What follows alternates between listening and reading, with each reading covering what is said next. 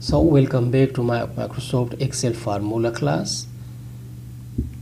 If you are not subscribed to channel, you are new, please don't forget to subscribe. In this class we are going to convert the date to the Julian date. So first of all, the question is Julian date. What is Julian date? Never heard of it.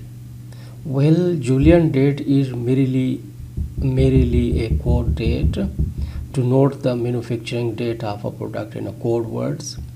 For example, 6029 date means 29 Jan 1960.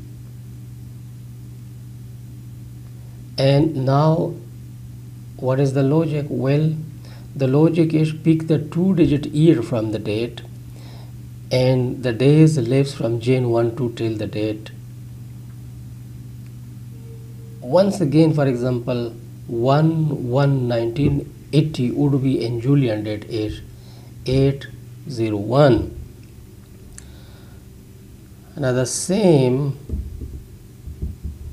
with 31/12/1970 would be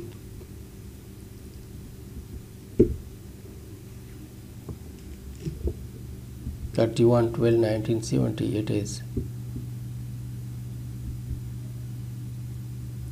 It would be, I hope should be this 70 365. The first digit of the year 70 and the last date of the year is going. It means that it has been past 365 days. There is not a built-in function in MS Excel to convert a date to a Julian date, but here below is a formula that can convert a date to a Julian date. So if somehow you are happen to convert your date to Julian date, this is the formula with the help of which you can do this. Now the logic is in this formula, the first 2 digit which we are needed is the years. The year is 1960, so we took 6060 and it is the first day of the year, so we are going to get 1, which is the days in fact the days which is lapsed in the year. So look at this, 25 October 1944. The 44 is the year and the 299 days are elapsed. So this is the Julian date.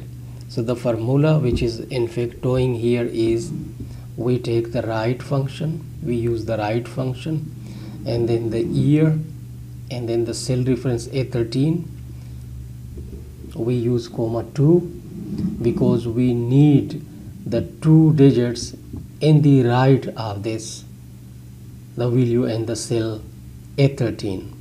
And then again we use the for the days elapsed we use the function, the cell reference A13 minus date, year A13 comma 1 comma 0, and this comma 1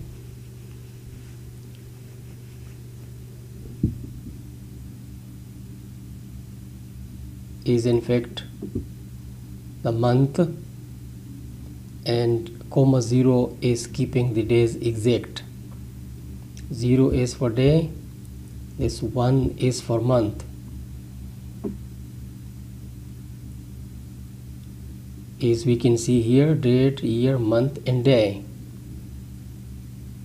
When I enter, we can see that it is 44 and 299 days lapsed.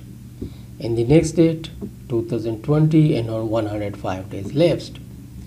And here in the next date, year is 1940, we took 40 and 241 days lapsed. So this is how you can convert your date, the normal date, to the Julian date. Thank you for watching, guys. See you in my next video. I hope you like this video. Don't forget to comment and like this video, and don't forget to subscribe.